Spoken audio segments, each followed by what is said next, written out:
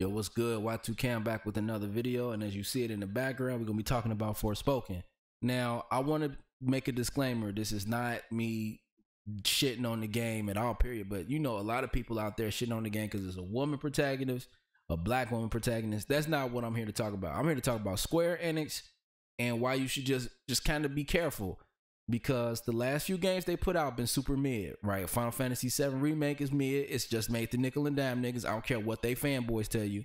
Final Fantasy 15 was mid. This made by the same people. I'm gonna get into that in a second.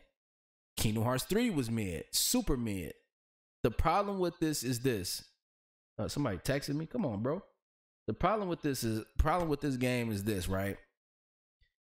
It looks just like a tech demo for the Luminous engine, and the Luminous engine is what Final Fantasy 15 is running off of, and this is what this was running off of. And Square Enix got a kind of little history of that, where they put a lot of effort into the effects and graphics in the last few years, and the gameplay and story has kind of suffered. If you just kind of watch the gameplay, like the particle effects is super bright and like over the top, which is cool, but I feel like they're trying to use that to hide something. Like, the world they've shown you so far has been super empty. Now, I might be going off on a tangent here, because a lot of games want to hide behind being a big open world and not giving you a full concentrated story effort. You know what I'm saying? It's just give you an open world and make your own fun, basically. And that's cool for some people, but a lot of the hype I'm seeing for this game coming from a lot of black women. And again, we don't get a lot of black protagonists. That's not a stereotype, let alone just the main character, and then a black woman on top of that is super rare, even more. But I feel like they're trying to use that to get behind the fact, or get away from the fact, that a lot of the games have been mediocre in the last few years, and this may be one of them. Now, this might be fire. This game might be fire. When it come out, it might be super dope, and I'm just talking, and I own up to that, but I'm just wanting to caution people, because I feel like a lot of people are looking at Square Enix games and judging them from the wave that they've been riding for the last few decades, like the Super Nintendo Final Fantasies and the Final Fantasies from PlayStation. I'm here to tell you, bro, that time has come and gone. That's not them no more. That era of them being live and making dope RPGs, they don't exist no more. They just, now it's more flash over substance. And the concerning thing for me is the people who made Final Fantasy 15 is working on this.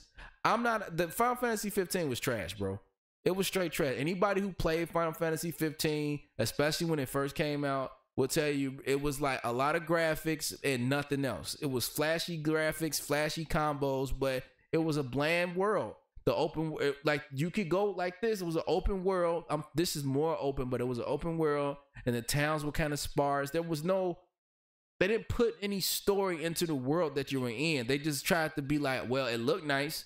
You know what I'm saying? It looks nice when you do stuff, but there's, like I said before, it's flash over substance. And again, I just want people to be careful. I'm not saying that, you know, this game is going to be garbage, and I'm not saying it's going to be the greatest game of all time. It could be. I just want people to kind of tailor their expectations, because this is Square Enix, and this is 2022 Square Enix we talking about. We ain't talking about 1997 Square Enix or early 2000 Square Enix. We talking about Square Enix right now.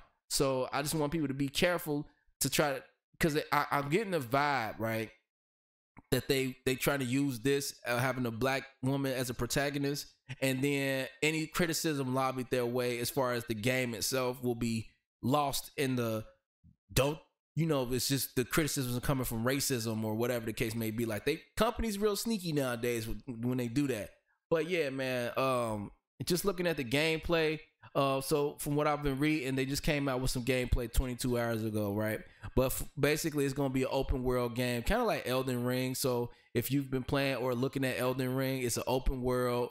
You get to do whatever, go whatever, and you're, in charge of your own story in that aspect. But just looking at the game, and I'm going to put this up here, it looked cool, but like, what else? You know what I'm saying? Like, what else is they doing to the game? Like, I don't know, man. It's just not. It's looking like it might be mid, and it's a shame that it might be mid, because it's like they put all the effort into the graphics and they put in all the effort into making it look nice. But what else to there is it? You know what I'm saying? Like, we'll have to see when it come out. For me personally, if I was to get this game, I would not get it on release date, because Square Enix hasn't shown. I'm looking at the game.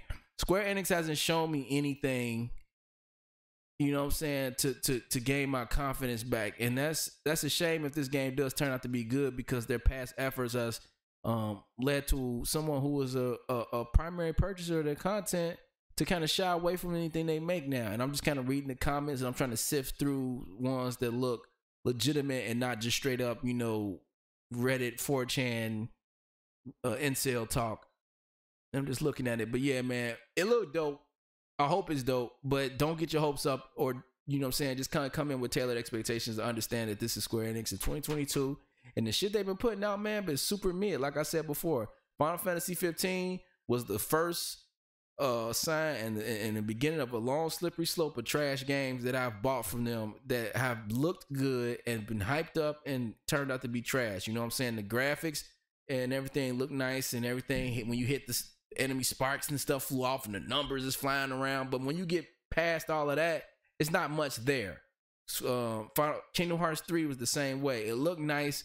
It was a lot of sparks and flashy stuff, and it looks great to go to these different Disney worlds, but when you get past that, the story was lacking and it was not much there. Like, you go to some of these worlds, they were just giant arenas of emptiness. It was like maybe an NPC over here and like a bunch of characters over here, but the worlds themselves felt lifeless. Like, I never would have had thought that going to a Toy Story world would feel so lifeless. You know what I'm saying? And Final Fantasy VII Remake, the story was just terrible, and the way they did the actual game releases, where they chopping it up and they don't really have another release date for the next one. It's just a mess. Square Enix has been in a mess when it comes to their RPGs, and I feel like above all else, they're trying to use this as a tech demo, because they're working on Final Fantasy 16 right now, and I feel like with this, they're trying to see what works and what doesn't. To be honest, and it's just as me, I feel like this game is a piece or tech demo of Final Fantasy 16 just using a mage. So, you know what I'm saying? So, like, if you want to do a mage class, they just go on and, well, we're just going to divert some time and effort into this game and kind of tinker around to see what works and what doesn't work. You know what I'm saying? Game companies be sneaky like that. But again, if it come out live, I'm hoping it come out live. But if it come out whack, I'm not surprised. You know what I'm saying? That's what I'm trying to say. So yeah, man, let me know down in the comments if you feel what I'm saying. I'm not trying to hate on the game because it's a black woman or none of that stuff. I'm just trying to be real that Square Enix has been trash for the last few years now. And this kind of looking the same to me, man. I've been there, done that. And then a lot of people aren't aware of what their track record is. So yeah, man, let me know in the comments if you feel the same way. I got some more Lifetime movie reactions coming out if y'all mess with that. I'll be back on Twitch maybe this weekend or something like that. So pull up there. But yeah, man, y'all take it easy and I'm out. Peace.